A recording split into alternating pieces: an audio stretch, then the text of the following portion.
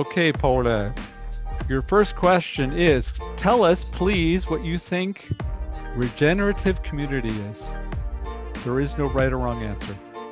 Okay, so I could imagine it being a community of people that want to restore and maintain a good ecosystem and want to use its potential and create maybe a more sustainable environment. Sounds pretty good. Yeah. So is this worthwhile? Should we try to achieve this? It's worth striving Of course for? we should. Yeah, Okay. for sure. So now we come to the next question. Oh, okay. So how do we do that?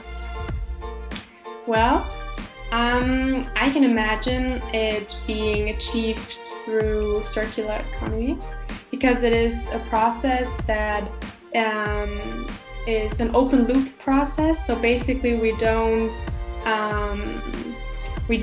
throw away anything, and we make use of what we already have and try to improve it and basically just repurpose the materials and products that we have.